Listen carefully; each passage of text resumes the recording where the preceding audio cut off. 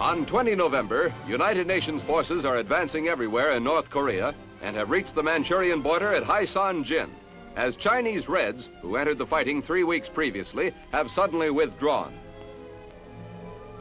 On 24 November, General Douglas MacArthur launches a major assault in the western sector in a movement designed to end the war in Korea, barring full-scale intervention by the Chinese Communists. By 28 November, the Chinese Communists have again entered the fighting in far greater force than they did a month previously. This halts the UN general assault and drives UN troops back, especially on the right flank of the western line, where South Korean resistance is crumbling. By 4 December, Chinese Communists have driven a wedge between the U.S. 8th Army in the west and the 10th Corps in the east, with the 8th Army retreating toward Pyongyang and part of the 10th Corps fighting its way out of a trap near the Changjin Reservoir. By 20 December, Chinese Communists and regrouped North Koreans have driven UN forces to the 38th parallel in the west. In the east, U.S. Marines and 7th Division troops have fought their way out of the Red Trap and are being evacuated by ship at Hungnam, with other UN troops fighting bitterly to hold the perimeter until the evacuation is completed. After the tanks have spearheaded through to the border near Haisan-jin, the men of the U.S. 7th Division come in to take over. It is bitter cold in the valleys as they advance doggedly across the snow patches. It is even colder as they ascend the slopes, and it is tougher going up. The frozen ground offers little in the way of footholds. Fortunately, there is not much opposition from the enemy. Our planes help take care of that. One good thing, they are advancing. It is a tough, climbing job, but they are going forward. Slowly but steadily, they are coming closer and closer to their objective, the south bank of the Yalu River on the Manchurian border. At this time, it appears that reaching the border will be the beginning of the end of the war in Korea, and the men are anxious to get to their objective.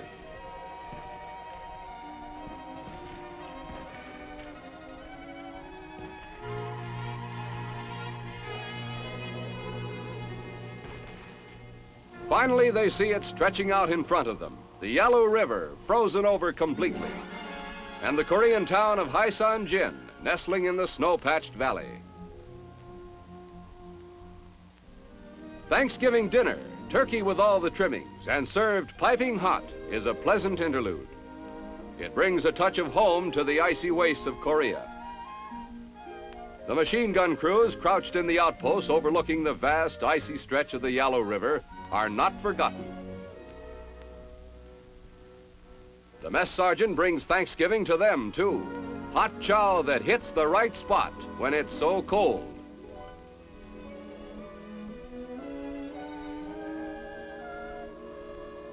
With turkey and mashed potatoes in extra large portions.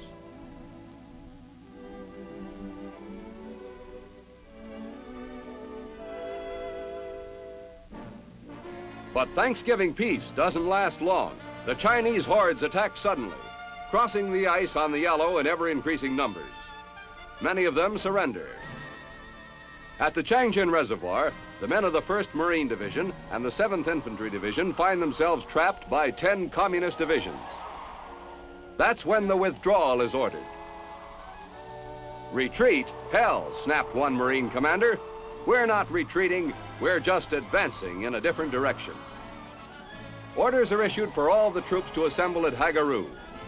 This time their objective is to break through and reach Hungnam on the coast 60 miles away. Through howling winds and icy blasts of snow, preparations are made for an orderly withdrawal. Back across the frozen valleys, which they had fought so hard to capture. It was tough enough when they were advancing. It was far worse to have to pull back. They are already tired, cold, and weary as they move into the assembly area, but they know they will fight their way out of the trap. Even the heaviest of armor and tanks are to be taken back.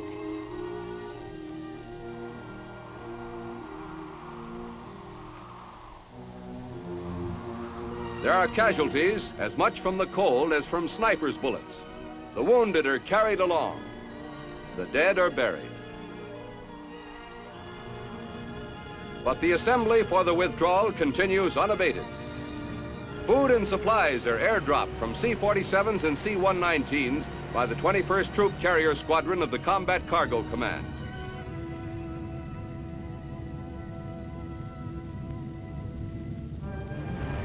Ammunition, medical supplies, and food are dropped. No matter how cold and tired they may feel on the ground, the sight of these cargo planes dropping their parachute loads from the skies gives the men a sense of not being forgotten, a feeling that they are still part of a vast team, fighting together.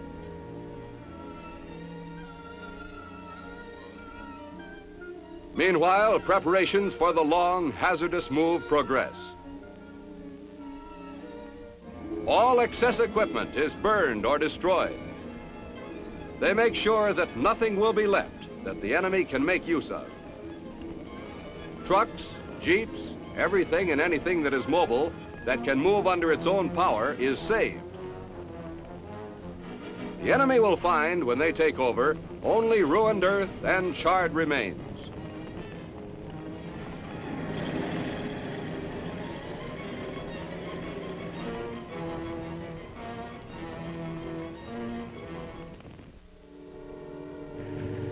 Thousands of battle casualties and frostbite victims are evacuated from the emergency fields at Hagaru and Koto and flown here to the Yonpo airfield near Hungnam, where they are transferred to hospital planes for the trip to Japan.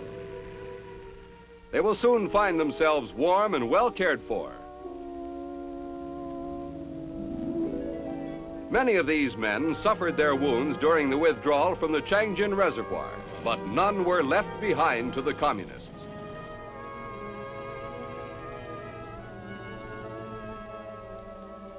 Those still fighting along the snow-covered passes of the North Korean mountains face a tough battle before they can reach the comparative safety of Hungnam.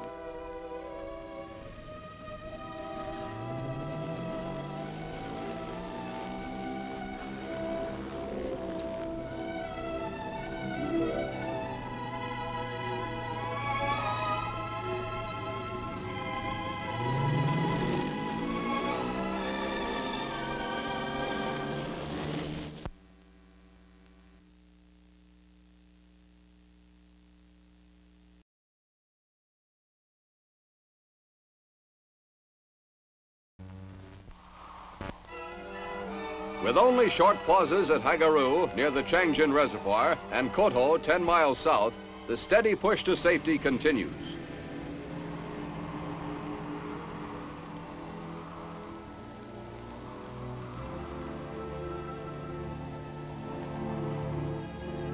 Chinese prisoners captured by patrols are carried along on the withdrawal for whatever information they may furnish G2. In contrast to the North Korean prisoners, these Chinese are much better equipped and more warmly clad.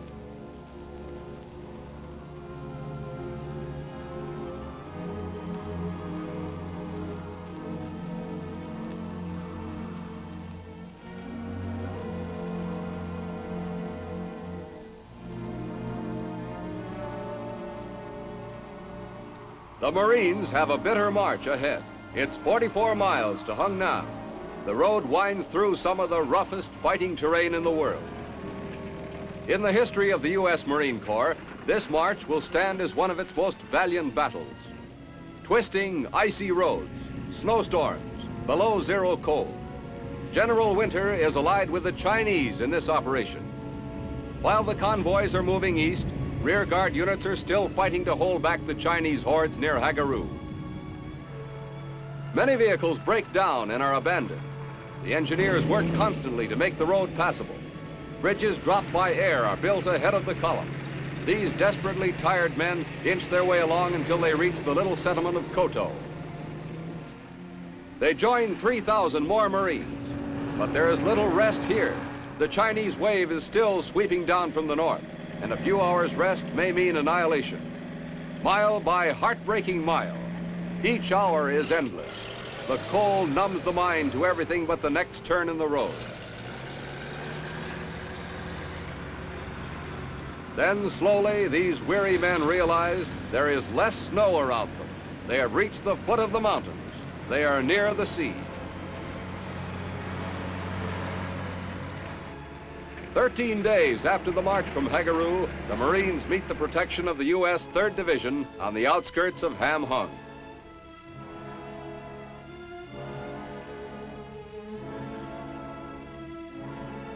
Ham Hung is a twin city to Hung Nam, one of the largest seaports on the Korean east coast. At Hung Nam, preparations are underway for the largest amphibious evacuation in military history.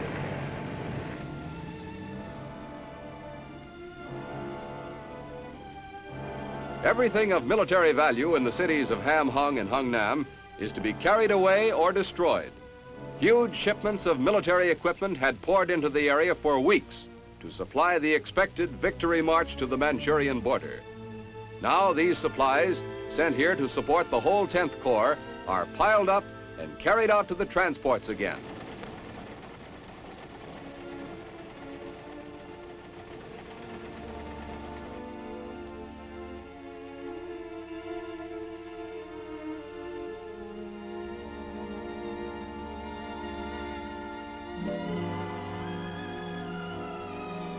Headquarters equipment, rehabilitation supplies, everything goes as Korean civilians pitch in to help. Most of the Korean population is hoping there will be shipping space for them to go too.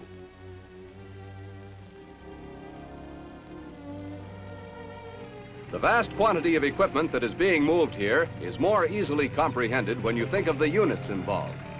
The 10th Corps that is being evacuated includes 3 full U.S. divisions: the 1st Marine Division, the 3rd Infantry Division, and the 7th Infantry Division, plus thousands of South Korean troops. The personnel involved in this move is equal to the entire population of Dayton, Ohio. Over 100,000 civilian refugees from the Hung Nam area are taken to freedom along with the troops, but thousands must be left behind to the uncertain mercy of the communists. The refugees pour down to the docks until every available ship is jammed. Their eagerness to abandon their homes and possessions is pitiful proof of their fear of the communist regime. These people, who have known Red domination, give dramatic evidence that they have had enough. Every effort is made to evacuate as many as possible to the Busan area. Busan is already swarming with hundreds of thousands of refugees who have fled from other parts of Korea. This huge migration poses a major problem to UN authorities. Loaded down with their few belongings or a baby, the refugees push forward to the ships. The Hung Nam evacuation entails the movement of 105,000 soldiers, 17,500 vehicles, and 350,000 tons of equipment. The communists, whose supply lines from Manchuria are under constant attack by our planes, will sorely miss this huge haul of military equipment which so nearly fell to them as a prize of war. Rear guard troops hold fast on the shrinking perimeter of the beachhead with the support of naval guns from the harbor, and this valuable materiel is saved for other battles.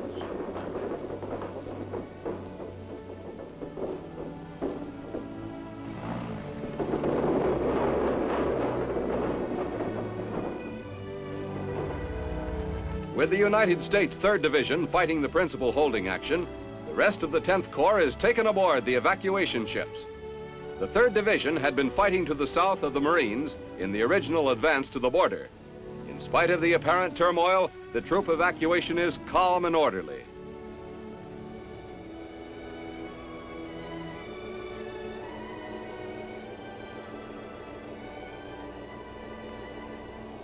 The removal of the wounded has first priority. Although the more serious cases have been loaded on earlier ships or taken out by air, casualties keep coming in from the defense perimeter. In spite of the fact that our forces are greatly outnumbered, the cost in casualties is much lighter than for a comparable time during the summer defense of the Busan beachhead.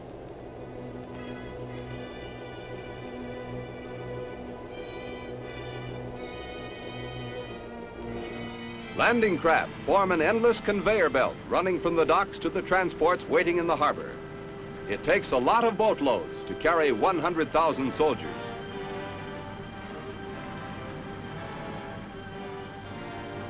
On hand to receive the 10th Corps troops is a large U.S. Navy amphibious fleet commanded by Rear Admiral Doyle. The guns of the 7th Fleet under Vice Admiral Struble support the evacuation. This redeployment of an entire Army Corps by sea has never been attempted before. But the U.S. forces, pioneers in mass beachhead operations, simply take their well-perfected amphibious landing techniques and work them in reverse. The evacuation begun on 12 December is well along by the 20th of the month. The gallant fighting force, which fought its way to the coast against tremendous odds, takes leave of Northern Korea. But the Red aggressors will be meeting them again.